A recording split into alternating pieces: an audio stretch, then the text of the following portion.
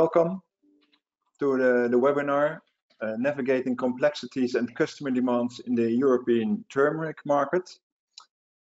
We'll wait a minute or so so that more attendees can enter this webinar, and then we'll start.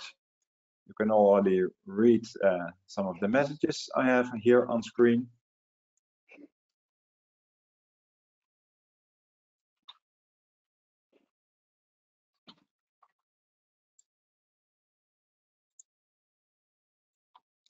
Maybe this is already a good time to tell you these messages. So please notice that we cannot hear or see you. You have the possibility to ask questions using the questions tab in the menu on the right of your screen. We will try to answer most of your questions. If it's too many and we get out of time, we will make a selection of the questions. There will be a recording of the session available after the webinar. It will be emailed to you when you to your address of registration. And we ask you at the end to complete a short survey for the evaluation of this webinar. So if you have audio problems, you can try a phone call or try login again.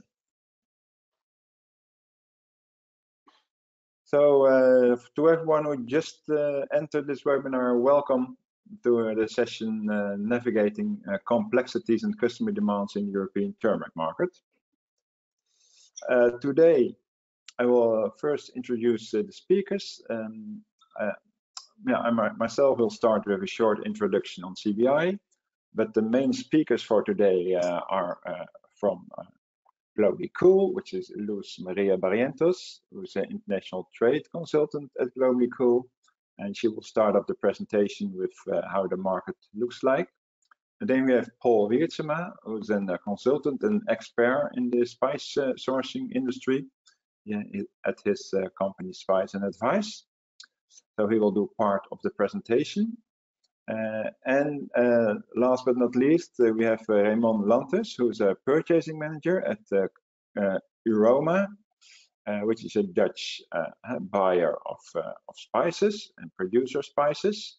So very welcome, Remon. Always nice to have a purchaser in our midst who can tell the experience with trading and buying spices from countries abroad. So this is the agenda for today. I will start with a short introduction on CBI, and then Luz will get on with the European turmeric market, and also then the 4 critical success factors we'll discuss, and Remon will tell about Euroma sourcing strategy for turmeric in specific. We'll end with the questions and answer. So I'll tell you again, at the right of your screen, you have the possibility to answer, to type questions, and please do that. You can do that during all webinar, and we will discuss them at the end of the webinar in the Q&A section. So we are CBI, the Center for the Promotion of Imports from Developing Countries. Our mission is to support the transition towards inclusive and sustainable economies, and we strengthen the social, economic, and environmental sustainability of small and medium enterprises in developing countries, mostly by connecting them to European and regional markets. So with our work, we contribute to the Sustainable Development Goals of the United Nations, which shows here, number 8, decent work and economic growth, number 5, gender equality, number 12, responsible consumption and production, and number 17, partners for the goals. At this moment, CBI can start new projects and is active with export coaching programs in these countries, mostly in Africa and some in Asia and Middle East. We are active in 13 sectors at the moment, and as you see, herbs and spices is one of those sectors which will be central today. There are 2 main pillars at CBI. These are the CBI projects. Those are the 4 to 5 year expert coaching programs. We help small, medium enterprises and business support organizations to enter the European markets with their products. We focus on sustainable production and export as a means to create decent jobs. We always try to make use of local knowledge. And as I told you before, it's a 4-year expert coaching programs with different stages, just training on certifications, but also going to European fairs and so show your products. So these are 2 projects in the spices on the right. We have now spices Ethiopia and ginger Nigeria. There's the running project in the spices sector. Second next important pillar of CBI is the market information. We make market information available for all small and medium enterprises in developing countries. The studies should help you to realize your export ambitions. They're easy to access on our website, and the studies answer questions such as which countries offer the most opportunities, which channels should you use to enter the market in your sector, and what laws and requirements must you follow. Please visit our website cbi.eu/market information, and you can go to the page for the spices and herbs. And this is like a screen shot of the page. You see we have the sector studies, and we have lots of product studies on black pepper, on cardamom, on turmeric, of course, curcuma, and other spices. So please visit our website. Now we'll go to Luz for the main presentation. I will make her presenter.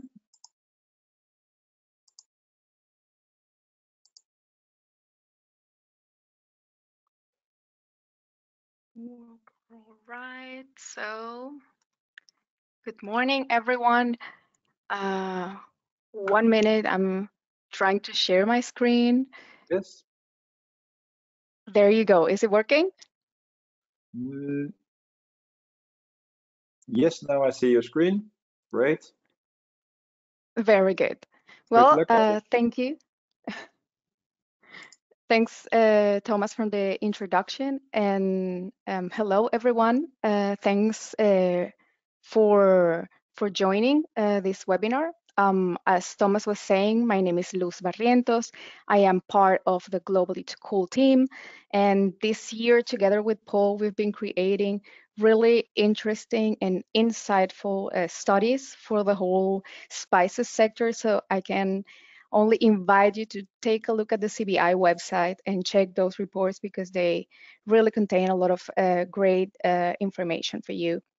And actually, this webinar is based also partly on the update that we did on the studies for curcuma. So let's start with an overview of how the European market is looking like for turmeric. So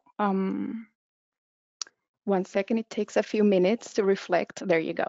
So we can start by saying that turmeric is definitely one of the most imported spices in the European market. As we can see here in the table, is the 4th most imported spices by volume, with 20,000 tons in 2022. But actually, if we take a deeper look, we will see that ginger actually, I mean, these statistics include also fresh ginger. So the actual statistics, let's say for dried ginger, would be a bit lower, which would mean that turmeric, it's even bigger. It might be even the 3rd one, dried after chilies and pepper. And it is true that turmeric is very present in a lot of spice mixes that are currently being used in the industry. It's widely used to color foods. It's a natural colorant, let's say. So it's quite present. And you can see that it's even has more volumes than cinnamon, which is quite a traditional spice in the European market. So we have a very interesting level in terms of volume here. But if we take a closer look at how the imports behave in the last 5 years, we will see that we have two, let's say, main disruptors in the trade of this spice. On the one hand, we have the COVID-19 pandemic, which impacted the imports because during the pandemic, products that had like health benefits that helped improve the immune system really became very popular and grew their imports. And this is the case as well for turmeric. During the pandemic, it became quite popular, and we saw an increase of products containing turmeric. But also at the same time, we had the Brexit, because in 2020, at the end of 2020, we have the end of the transition period. So we will see in the following slide that the UK used to be the main importer, but after the end of this transition period, their imports decrease, and that truly affects the statistics here. It truly affected the imports of the whole block, and that's why we see a decline in the following years. But let's take a look at the next slide to see it in more detail. We have now that in 2022, Germany is now the biggest importer. And if we take a look at the statistic of Germany, it looks pretty much like other products that were positively affected by the COVID-19 pandemic. The imports were already growing from 2018 to 19, and they grew also in 2020, although we had a lot of issues in the supply chains, although it was difficult to import, especially during the first half of the year. And in 2022, we even have a peak. Why is that? Because a lot of people were a lot of traders didn't know what to expect based on what happened in the year before. They didn't know if there are going to be other issues with the supply chain. Will they be able to continue importing? Will there be any other issues? So they increased their stocks. So in 2021, for several products, you will see a peak followed by a decrease of the imports. And that's because there were some stocks that were left from the peak of 2021. So the year after, you see a decrease. But when we asked the importers, what is the reason? Why are the imports decreasing? They were not saying that there was an issue with the demand. They are saying, well, the years before, everything was a little crazy because of the pandemics. So we are just coming back to, let's say, to normal. And this is what we can see here in Germany. When we take a look at the UK, it looks quite different, right? Because we see they were the first one in 2018 and 19. They have a peak in 2020, which also matches with the end of this transition period for the Brexit. And after the transition period ends, we see a sharp decline to 11,000 tons and then even to 9,000 tons. And if we take a look at the Netherlands, they are increasing over the years, and they were able to maintain in 2022, even though they also probably have high stocks. And that is because most probably the Netherlands is catching some of the business that are being, let's say, that are not being done by the UK anymore. They're taking this place as a spice trader in Europe and re-exporting to other countries in Europe. So all in all, even though we have like these fluctuations in the imports, we have to say that the turmeric, the demand is quite stable. Turmeric is here to stay, and we have different demand drivers that are like the reason for this steady demand. And on the one hand, we have the fact that the consumers in Europe are becoming more health conscious. So on the one hand, it has an impact because companies in the food industry are trying to clean their labels, let's say, to go or stay away from, let's say, chemical colorings. and try to change them by natural colorings or by products that look good on their labels. And turmeric looks pretty good on labels because it's perceived as a rather a healthy ingredient. So there is one reason that is, or one driver of this demand. But on the other hand, as we were saying before, during the pandemic, turmeric truly became quite popular because it is supposed to have great health benefits to boost the immune system. So consumers kept this image in mind, let's say. And the industry is answering. So we have now new developments or new products that contain curcuma. Here on the right, for example, we have this curcuma chai, which is from a brand called Yogi Tea. It's a tea brand from Germany, and they have you know, as the name says, they are very focused on this yoga, well-being trend. They have products inspired in Ayurveda, which is this Indian like medicinal and plant tradition. So they have products that are, you know, in that direction, and they do use a lot of curcuma in their recipes. We have, for example, here on the other side, Actimel, which is it's a little bit the opposite of Yogi Tea because this is a very niche product, while Actimel from the company Danone, you know, this is like a global player. And they have this Actimel, which is supposed to boost your immune system with some bacteria, if I'm not mistaken. But now they also have a new version that contains turmeric and mango. So we see, I mean, when we have a big player like Danone with one of these brands that is present worldwide, making a launch like this means this is becoming really mainstream, and there is an interesting demand of turmeric from the consumer. And in the middle, we have new products, completely new products that appeared recently. I would say also related to the pandemic, which is like this shot that contains ginger and contains curcuma, and people are taking them like as a way to support their immune system. And this trend of health consciousness also offers opportunities for organic certified products because some of these companies, especially more smaller or niche companies like this Yogi Tea, for example, they're using organic products or organic ingredients. And then we have another driver, which is the fact that Asian food is becoming really, really popular. I would say it's becoming mainstream. We have a lot of Asian restaurants from, I don't know, 10, 20 years in Europe, but now it's not a matter of restaurants anymore. We have that the food industry is really betting on Asian flavors. For example, I want to show you this igloo fish. Igloo is a really traditional German brand of frozen foods.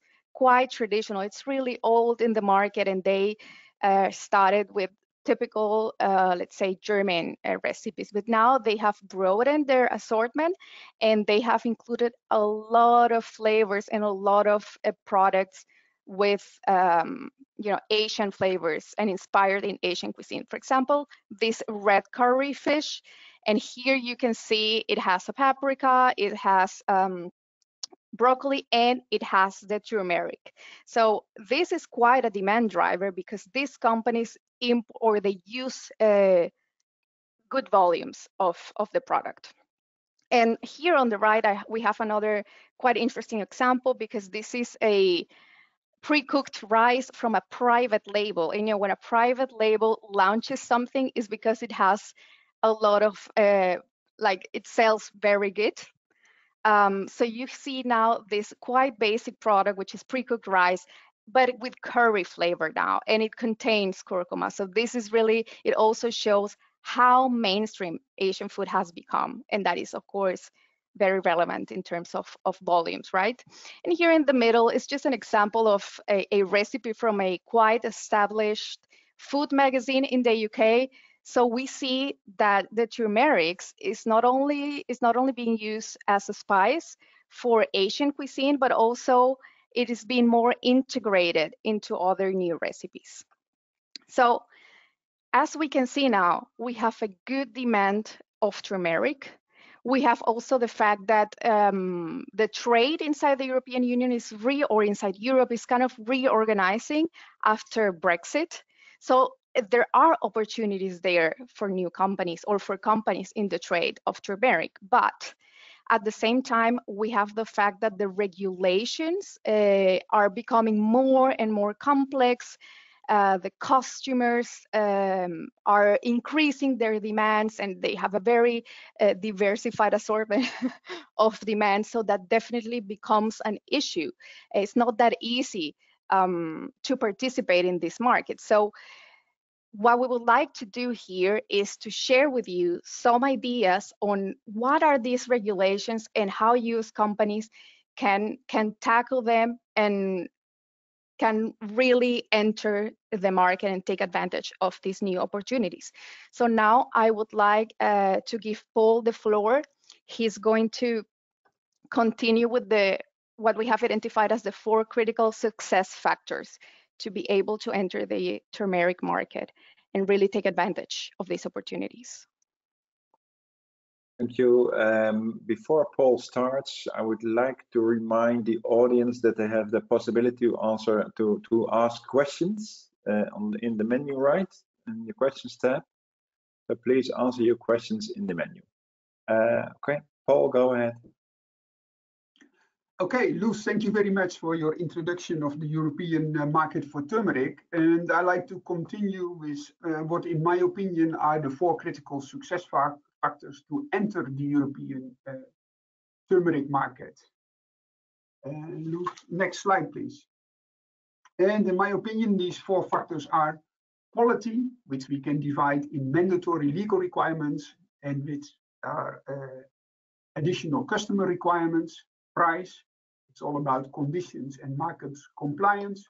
Supply, about reliability and flexibility, and differentiation. What makes your turmeric special? So next slide, please. When we look at the quality aspects, the legal aspects are very important, and the European Food and Safety Authority, the EFSA, is making these rules. And I can tell you the European foods legislation is quite strict, probably one of the most strict ones in the world. And it's very important to comply with that. And also the EFSA is controlling this by the by the local food authorities in each country. And they want to have you in place some supply chain transparency and also some controls in the supply chain. So the minimum you should have is the hazard analysis of critical control points in place. In my opinion, for turmeric, the focus should be in particularly on suppliers to the European Union about the residues of agrochemicals. So what are the maximum residues levels? Almost for every pesticide or fungicide, there is a maximum residue level in the EU, and these are very low. You talk about ppbs, so it's very important that you comply with this. Microbiological contaminants, salmonella is also an issue which is a legal requirement. Mycotoxins, aflatoxin and ochratoxin levels, we also talk about ppbs. And this is also a carcinogenic product. So it's very important to control this. Authenticity, additives declaration, composition. When you have allergens involved, in particularly peanuts, it's very critical, but it can be also some other spices like celery or whatever, which can cause contaminations, which is a big problem in the European market. And of course, food-approved packaging is an important issue, also stated by law. And I can tell you also the regulation concerning MOSMOA, the oil residues, which sometimes come from packaging, but which can also come from contamination in the production process, will be more strictly controlled from the 1st of January next year. Labeling is, of course, also very important according to the European legislation. So next slides, please. Besides the legal requirements, we have the additional customer requirements. First of all, the European customer will look at your approval system. How do you control the food safety? And do you have a food safety and quality system in place, like IFS, the International Food Standard, or FSSC, or BRC, or any other certification controlling the food quality according to the legal aspects, but also according to the additional customer requirements. This is very important. And besides that, they might ask for additional questions about CSR, corporate social responsibility. They might ask additional questions about an organic certificate, if relevant, and things like that.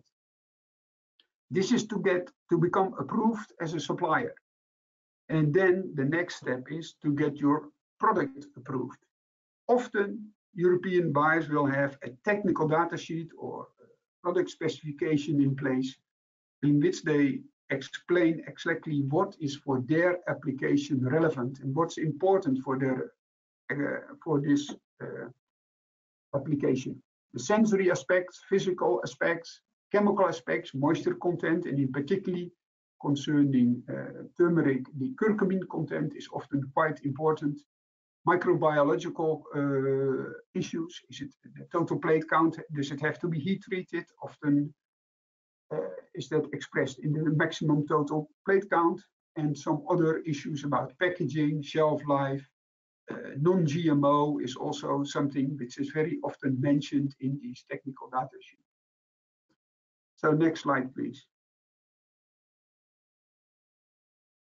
So what are the main risks in turmeric according to my experience, and what are my recommendations?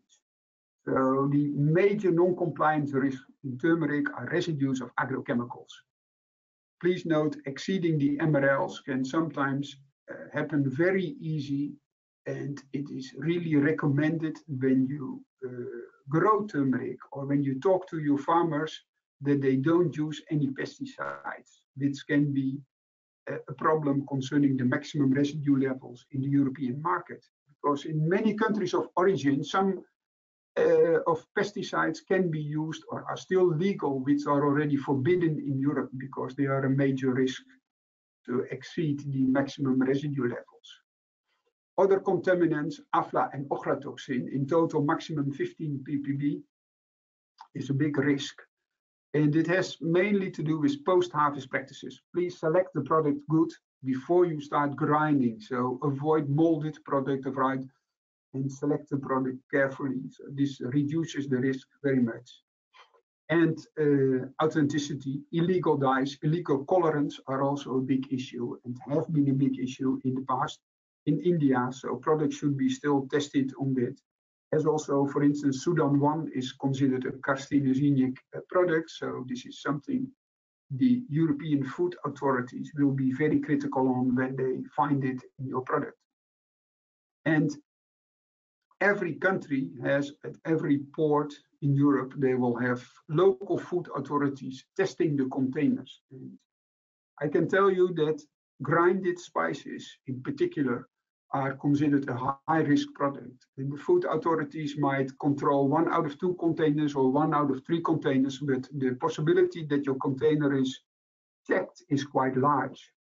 So, and once they find something which is not according to the legal requirements, your product will be reported in the RASF system, the European Rapid Alert System for Food and Feed. And once you are in there, you will have a major problem because all the details about the product, about the country of origin, about the supplier is stated in this system. And you don't want to be in there because that's not good for your image and not good for the product. So what's my advice concerning the approval process? Pre-shipment sampling and testing of a batch is very important. And a batch is often in turmeric, you talk often about a full container load. And make sure that this batch is tested by a mutually agreed, accredited laboratory and mutually agreed together with your customer in Europe. ask your customer, what do you want on your certificate of analysis to prove that this container is compliant with as well the legal as the additional customer requirements. Quite important. And whenever you have some doubt about sensory aspects, I always tell people, suppliers to send a sample to the customer, and their QA or QC department can check it according to the requirements. Is it possible or not? Sometimes a new crop or another variety can give another taste. And when you have any doubt, please ask to test it. Okay, next slide, please. The second crucial factor, in my opinion, is price. So always look at price and the conditions. What is the risks and who is paying for the cost? And in the spice business, the most common way of selling it is CFR European main port or CFI European main port, cost insurance freight or cost and freight European main port is the most common Incoterm used, which means all the costs until the harbor, the main harbor in Europe, are for the supplier from the country of origin. And also some other costs are often involved. And I talked about pre-shipment analysis. Who is paying the cost for this?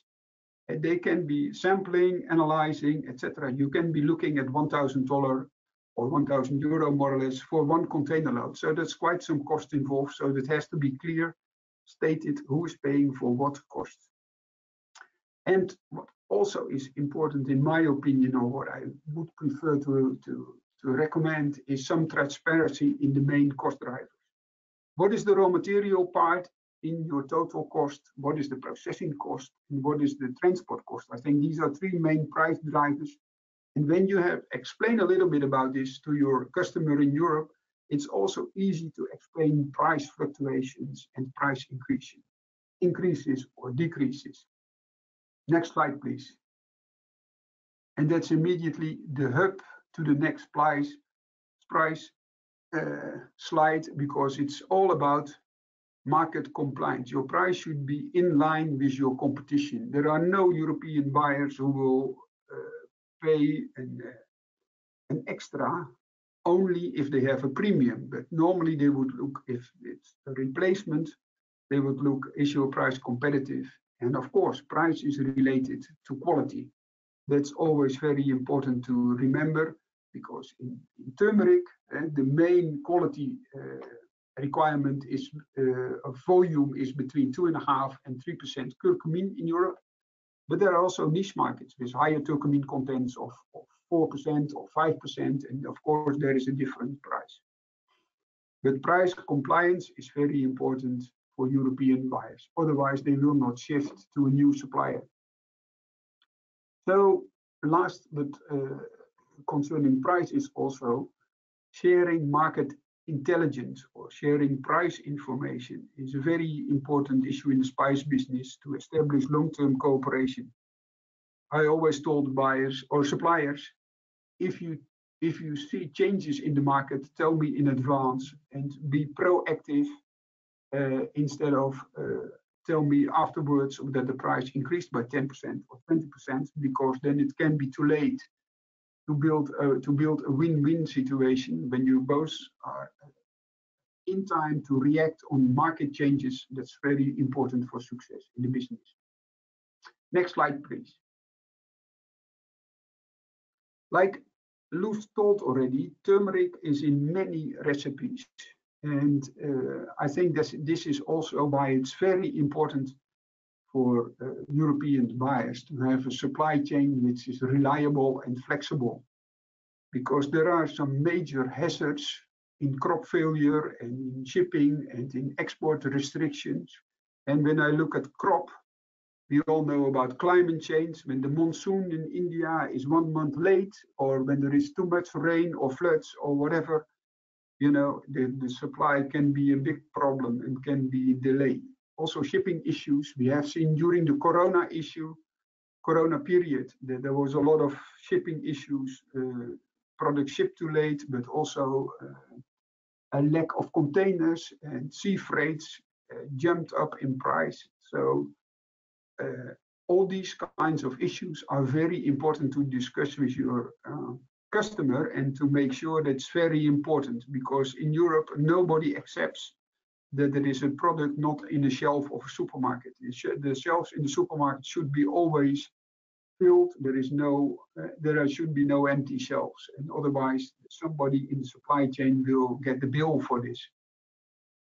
So my recommendation to EU buyers is dual sourcing. Risk mitigation is an important part of buying your turmeric. So don't look only at India and develop some business with other countries besides India, and maybe put some volumes to Africa. And there are some countries like Nigeria, like Madagascar, like Ethiopia, where maybe some turmeric is available, and look at alternatives also to develop this market as a supply source, which could be quite interesting also for the future.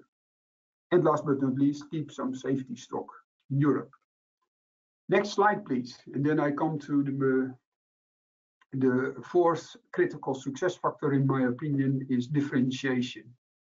Investigate in the market, investigate in the EU market, what makes your turmeric special, or how can you make your turmeric special? Yeah, and I give here a few examples, but there are maybe other examples. First of all, sustainability. Corporate social responsibility is very important for major European buyers these days, and they have committed themselves in the Sustainable Spice Initiative to increase the sustainable sourcing of spices. So also for turmeric, when they would be looking for new suppliers, they will for sure demand sustainable turmeric according to their requirements, instead of a new supplier who is not sustainable. So this is an opportunity. And besides sustainability, you can also look at organic, which is a nice niche. I think in Europe it's about 5 to 7% of the market, which is not the largest volume, but it's a quite attractive niche. And please make sure that you then comply with the European organic legislation. That's very important, otherwise your product in Europe is not allowed to be called organic on the label. Adding value is also something which is happening more and more. Grinding, heat treatment, blending, special way of packaging. That's happening more and more in countries of origin, and can be a very nice opportunities for new suppliers to look at the European market and enter this market with a good product. And last but not least, the health food market. Loes mentioned it already. Turmeric has many health benefits, and in particular since the Corona period, there are a lot of new items which are considered superfoods or have a very good health benefits, and that's a nice niche market. So I would say really visit the food exhibitions in Europe and investigate what your opportunities are. Thank you very much for your attention. I'd like to give the floor to Remon, who is going to explain a little bit more about the sourcing of turmeric and the strategy of turmeric sourcing of Euroma. Yes, thanks a lot, Paul. So, Loes, if you can go to the next slide. First of all, it's a very short introduction. My name is Remon Lanters. I'm purchasing manager at Euroma, responsible of a team of purchasers who are dealing with herbs and spices, but as well vendor quality management. And today I'm going to tell you a little bit about the processes and strategies at Euroma. A little bit about the quality and approval process of new items, new suppliers. So if you look at the approval process of a new supplier, as Paul already mentioned, what is very important is a technical data sheet where it all starts with, including all the characteristics of the product, nutritional values, everything that needs to be in a technical data sheet to do a good assessment of whether the product is suitable for the applications where we use it for. Euroma is a very big processor of herbs and spices, and what we do with the product is making end products for consumers. We also have some industrial customers, but the main part of the product that we import ends up in blends for end consumers. So it is very important that the product suits for the application. Of course, samples for sensory assessment. We have a sensory panel at Euroma that is doing the assessment of whether the product is available for the application in terms of taste and color and smell. We work only with GFSI certified producers, so that can either be the FSCC 22000, BRC, or IFS, for instance. And we do on-site supplier audits. We have 2 lead auditors in our team who can perform on-site audits, checking all the processes which are done in the country of origin. And also in case we decide to buy product heat treated in country of origin, we also need to do a validation of the heat treatment. We have our own steam sterilization facility in the Netherlands, but sometimes we buy or we consider to buy heat treated products. What furthermore is very important is to do to have a mutual agreement on a testing plan. So that is based on the risk analysis that Euroma is doing for the product. Based on one is the alerts in the ROSF, so rapid alerts, and 2 is based on experience. So complaints that we have seen in the past, the relevance of those complaints, the hazards, and based on that we have testing plans which indicate on which parameters we do the analysis. And then it all comes to a pre-shipment sampling procedure. So one of Paul's recommendations as well, we perform a pre-shipment sampling procedure. I will come back to that later on. So Luz, if you can go to the next slide, please. So more about the sourcing strategy of Euroma. Of course, we are looking at dual sourcing. That can either be in different areas, growing areas in country of origin like India, but preferably multiple countries of origin to source. For turmeric, we are definitely looking into other sources as well, other than India, although the market for turmeric is of course very big in India. Preferably we work with suppliers that are either way a member or familiar with the European Spice Association or ASTA. And why is that? The development of the regulations in Europe, well, it's going very rapidly. You see that every year we have some new topics that are being regulated, mainly on pesticides, herbicides, fungicides. We have seen that the development has been rapidly, and we have seen a lot of new regulations in the past years on those pesticides mainly. So if suppliers are informed about these developments, that helps us also. And if they are as well part of the discussion, how to deal with it, how to cope with it, and even have the discussions within ESA to lobby about this, that will help us as well. And that comes also to the next point, which is very important, is information. We believe that information is key. We visit a lot of suppliers, and together with the suppliers, we also visit the fields to discuss together with suppliers and farmers about the risks that they see. But it is very important that we get the information. What does the supplier see in terms of development? Not only how the crop is developing, but also what is going on in terms of use of pesticides. So increasing the level of transparency, this is what we prefer to do together with long-term partnerships. As Paul already mentioned, sustainably certified products. Euroma is one of the 4 co-founders of the SSI, the Sustainable Spice Initiative, and we are constantly looking to increase the volume that we import for sustainable products. The aim of the SSI is to have a sustainable supply chain as a standard. So nowadays you see that sustainable certified products are still trading at a premium. Also challenges nowadays that products, mainly in food, are getting more expensive, but we would like to work on this together with our suppliers to see how we can have a mainstream of sustainable products in Europe.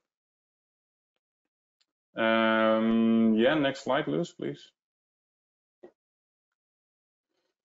Like I mentioned, we are working with a pre-shipment sampling procedure, and I'm going to explain a little bit how we are doing this, because it is not the most standard procedure, as the most of us know. And first of all, explaining maybe best to explain the benefit of this. What we try to avoid is to get non-compliant material in the EU. So we do everything and our utmost to have EU compliant material entering the port of destination in Europe. To do this, we work with a chain of custody together with a third party. So in the case that we send a PO to one of our suppliers, there is a third party inspector involved, who is getting the notice of taking samples at our supplier. He's doing this in an accredited method. He's also accredited to do this. And once the samples are taken, the bags and the lot that is designated to send to Euroma is being sealed. A sampling report is being sent to Euroma, where we can see photos where we have all the documentation, all the numbers of the lot, so we know exactly which lot is being sampled, how much sample products is going to be sent, because those samples are sent to Europe. First to Euroma. Euroma does some assessment on sensory part, and then forward them to an European laboratory. And from that point, the analysis starts. So on all the parameters that we have indicated to do the analysis, and once we have the results, the third party they communicate the results, and either way it is being rejected or approved to the supplier, and then the supplier can do the shipment. And then again, once the product is being loaded, a third-party inspector is attending the loading of the container to be sure that the right lot is being loaded for Euroma, the sampled lot. So this looks quite true, but it is a very good way to be 100% sure that EU compliant material is entering our ports. This avoids a lot of costs when products are being sent to Euroma and we have to reject it here, because then you need to send it back with a long lead time, of course, and a lot of costs involved. So we really believe that this is the way to do it, and we have already some very good experience with this.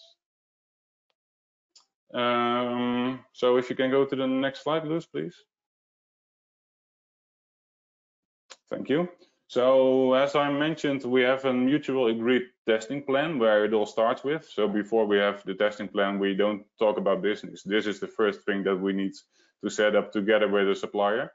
This testing plan indicates on which parameters we will be testing as soon as we have received the samples at Euroma, and also at which frequency the tests will be done. So Euroma is performing monthly risk analysis, like I said, based on the USF rapid alerts and based on experience in terms of complaints or what we have seen in the past.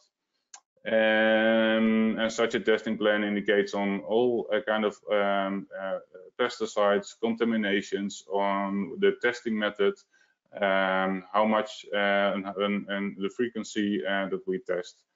And this, like I mentioned, is essential before we start any business.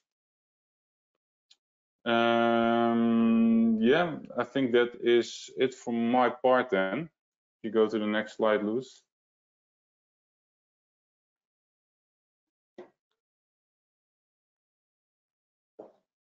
So yeah, thanks a lot. I think Thomas will take over from here. Yes, thank you, Remon. You're welcome. And thank you, Luz and Paul, of course. That was all very interesting. Now we go to the final part of this webinar, which are the questions. We had a couple of questions, so I will go to the questions and I will read them out for you and hope we can answer the questions of our audience. The first question we had was, what about adulteration and quality issues? And let me extend this question a bit because I think it's also very interesting. I also read a lot about adulteration, and I get the feeling that it's a bigger issue in turmeric than in other spices. So is that true? And how to deal with this, both as an importer as well as an exporter who maybe buys from other growers? Who can answer this best? I will give it a try. Well, what we see is that we are testing a lot on, for instance, illegal dyes, forbidden colorants. And yeah, there we have seen in the past some illegal dyes that shouldn't be in there. So it's regulated by EU regulation, and it's a matter of fact also a part of our testing plan that we test this with a certain frequency that can either be each batch or a couple of times per year. And besides that, we are performing on a selected range of products, we are performing DNA tests each year. So that you have methods that can indicate the DNA of the product. So you are 100% sure that it is exactly the turmeric or the product, the spice that you expect to receive. Okay, thank you. Maybe in addition to that, Thomas, Yes, you mentioned turmeric as a high-risk product concerning adulteration. That also has to do because I think in Europe, the major part of turmeric, and maybe even up to 90%, is imported as a grounded product. Mm-hmm. So grounded products in generally are high-risk products concerning contamination compared to when you buy a whole spice. Okay, thank you. Maybe that's also a good introduction for another question, because we also have a question that was, are turmeric requirements for fresh or ground turmeric? So are they different? Did we talk today mostly about the ground turmeric? And are the requirements for fresh turmeric different?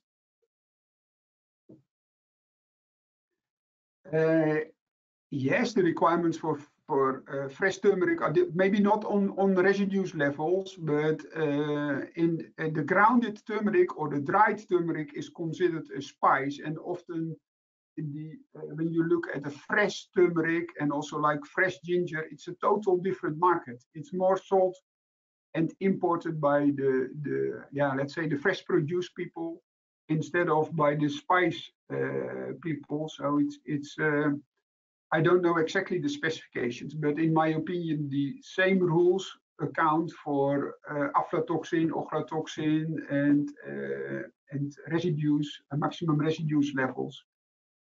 Indeed, but fresh market is quite interesting for suppliers from origin to look at as well, and not only at the grind market, because I think this fresh market, and we have all seen now fresh turmeric in the supermarkets, which wasn't there 10 years ago.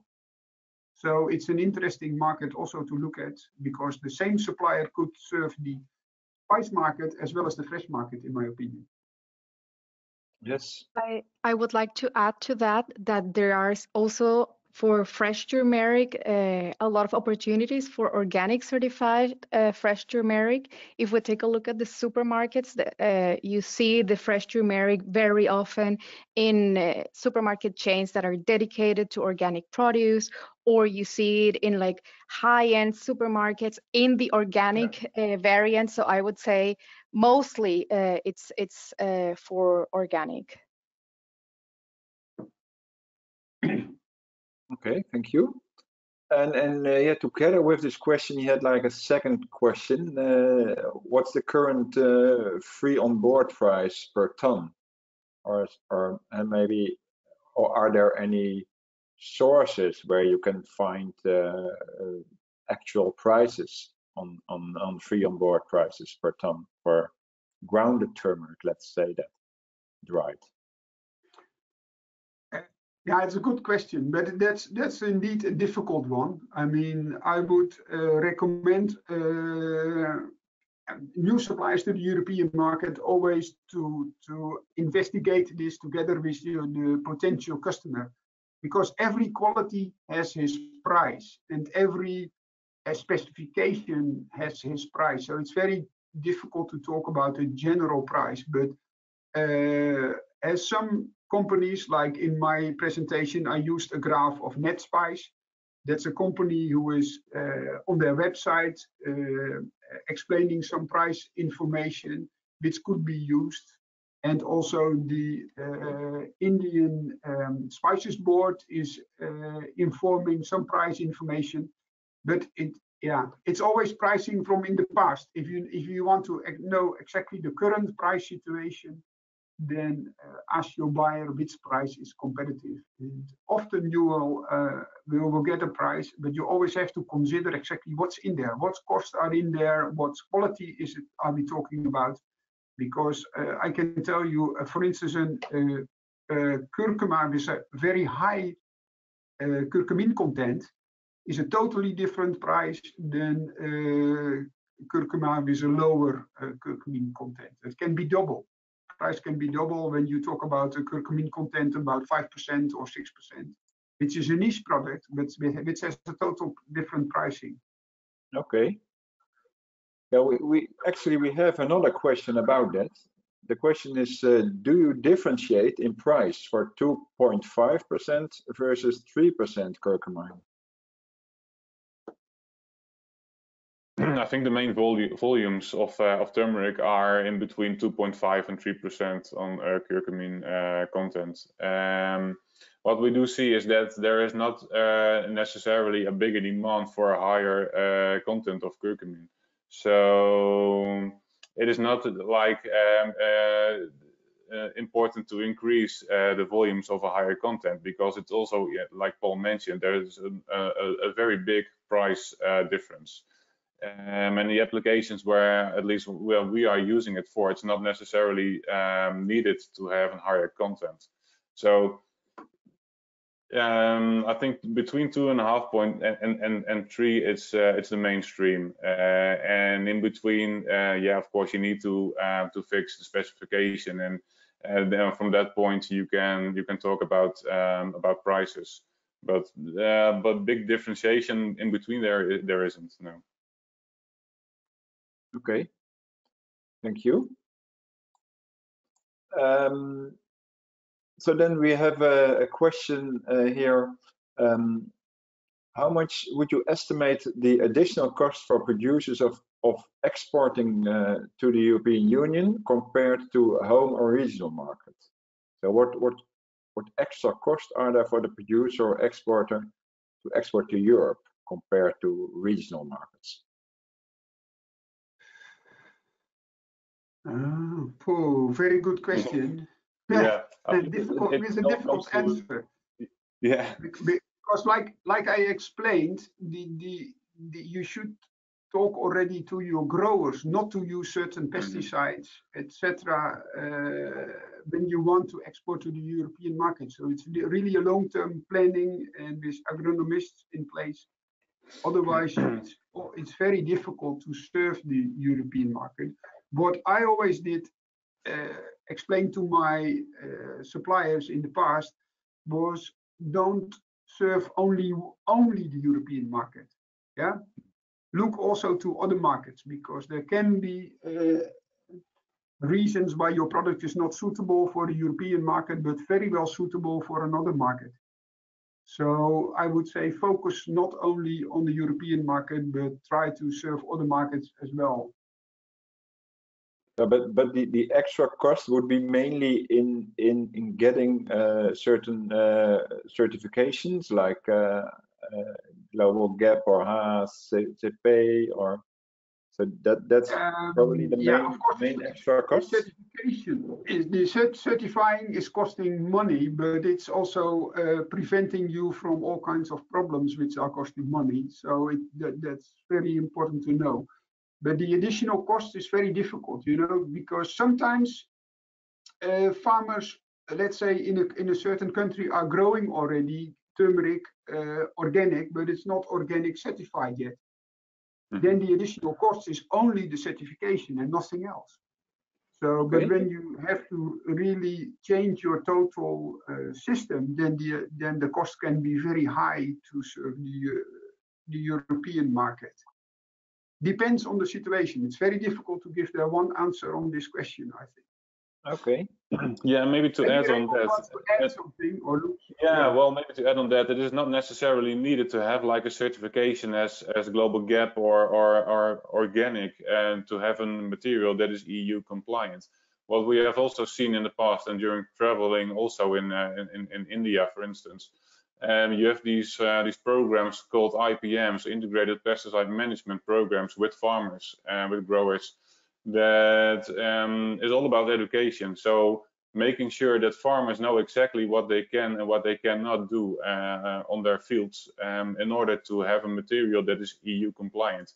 So their information comes around again is very important and is key, and is also the reason why we travel quite a lot to countries of origin, to not to tell everyone how it should be done, but to understand and to discuss with our suppliers and with the farmers about the best practices that can be done, and where we need to put our effort in to make sure that the product is EU compliant. And we are very much aware that this takes a lot of effort. And we are also very much aware of the fact that domestic market can be a lot bigger than an export market to EU. So that is always the challenge. But of course, there is a price difference in between the product that a supplier can export to EU, which is compliant, and the price that he gets for the product that is not EU compliant, but when you sell it to domestic markets.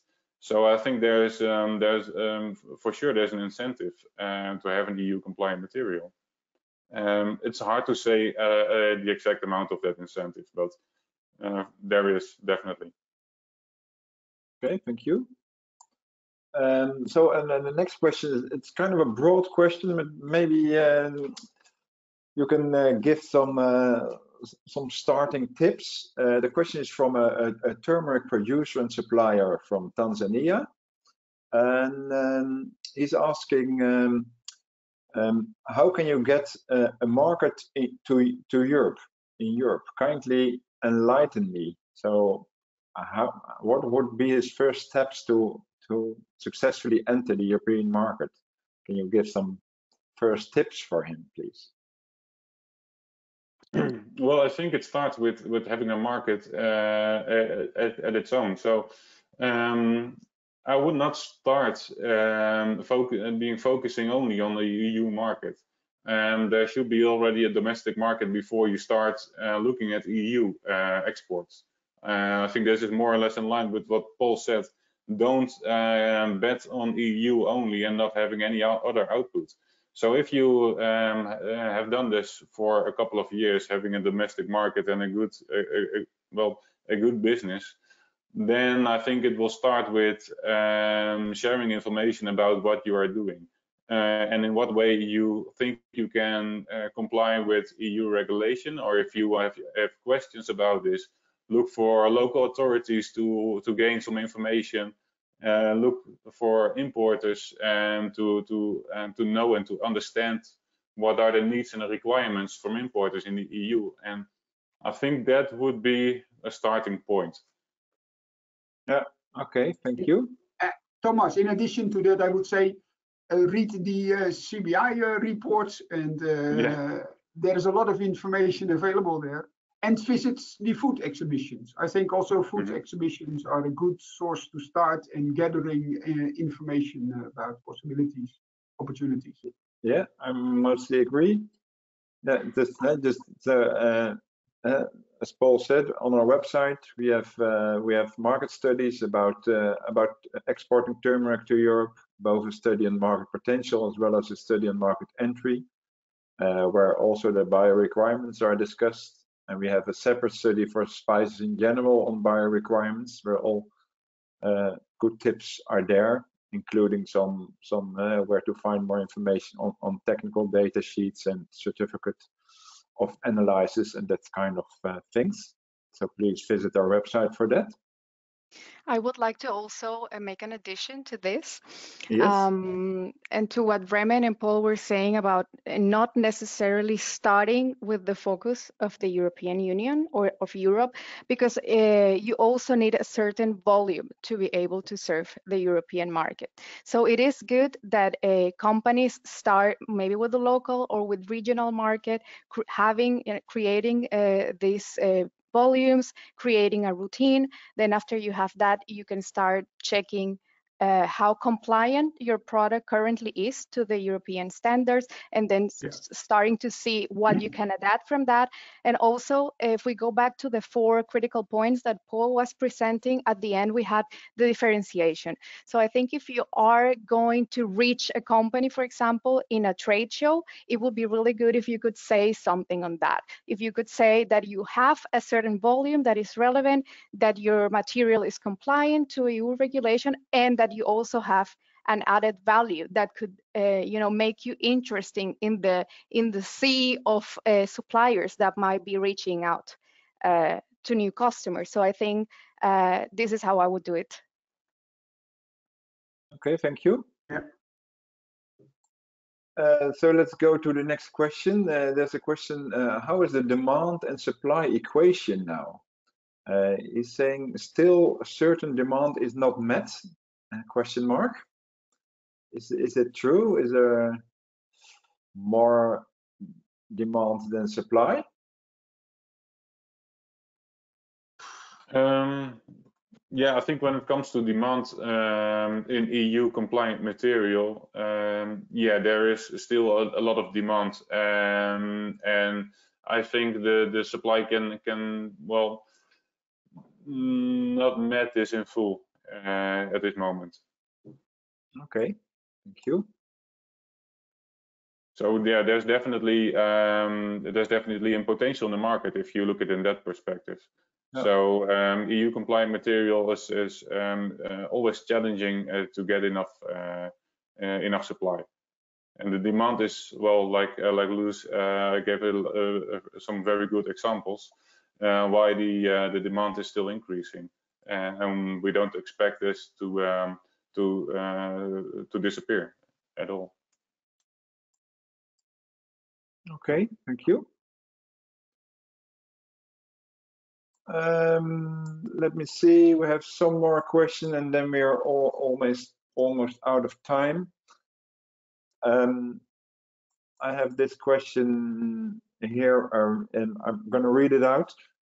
Currently, if a container imported to Europe does not meet legal requirements, for example, because of aflatoxin, the container can be sent back to the country of origin. Are you aware of the discussions ongoing about such border rejections, enforcing destruction of the container content and not giving the alternative of sending it back? Yeah, well, I would like to answer that question. Okay. I also know about it, yeah. Yeah. Well, to be honest, a couple of years ago we have seen this. We have also faced this. That a container that entered the EU port or entered Euroma did not meet the regulations, so not EU compliant and could be sent back. Yes, indeed. But if you look at 2 points, you have a price of transport which you need to pay double because you are importing it and you need to re-export it. And the second and quite important one is that we are without any material.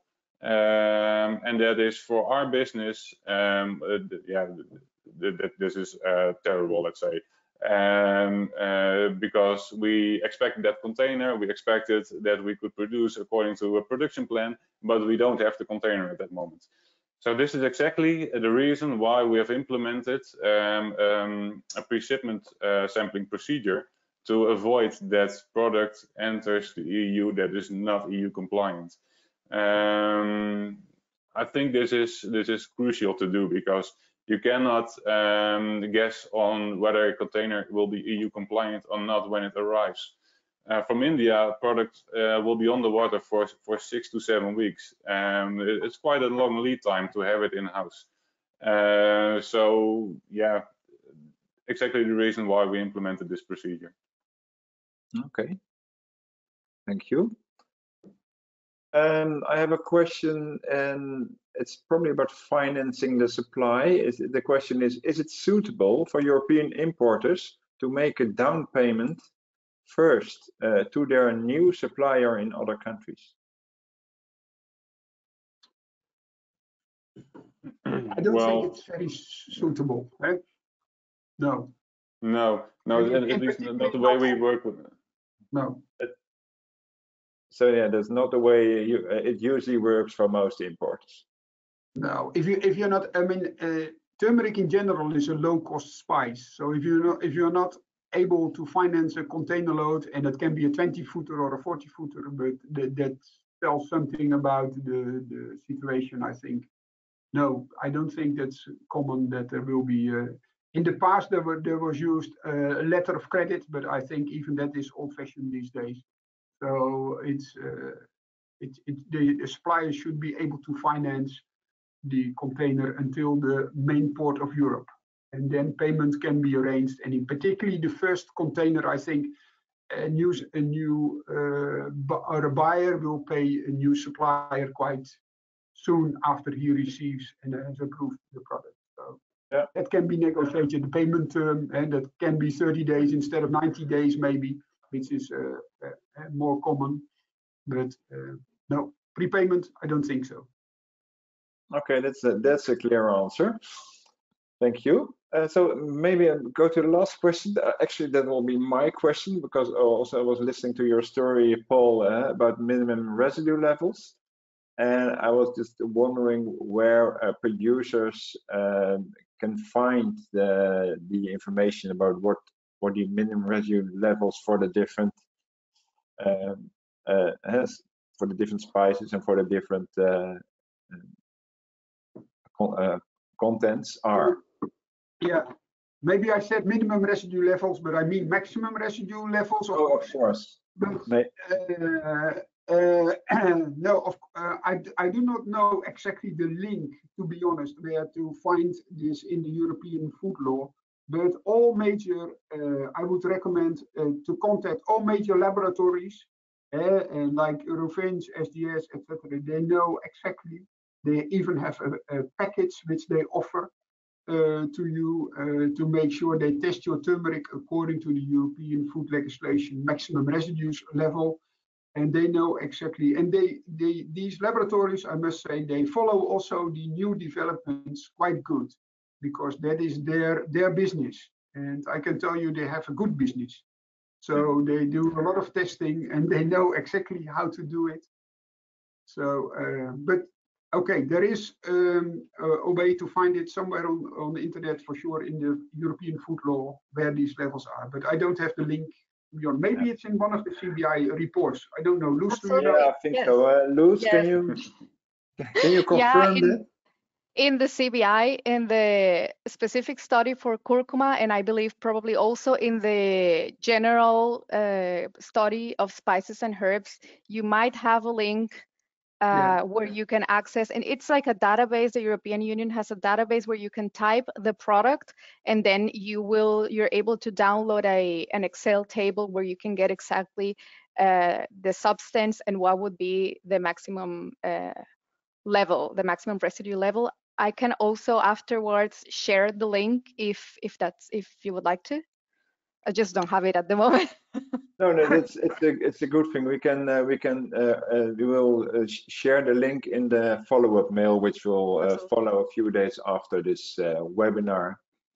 So this will be the closing of this webinar. As I told you, you will all receive a follow-up mail with the presentations and with the link to that source Luz just mentioned, and also to recording of this webinar, so you can watch it if you want, or send it to your colleagues or other interested people. So then we will close this webinar. I would like to thank all speakers, Remon, Luz, Poul. Thank you very much for your input today. It was very interesting, and I hope it was interesting for the audience as well. And thank you all, and thank you audience for being here. Hope to see you in our next webinars. Thank you, Thomas. Thank you. Thank you. Thank you. Thank you.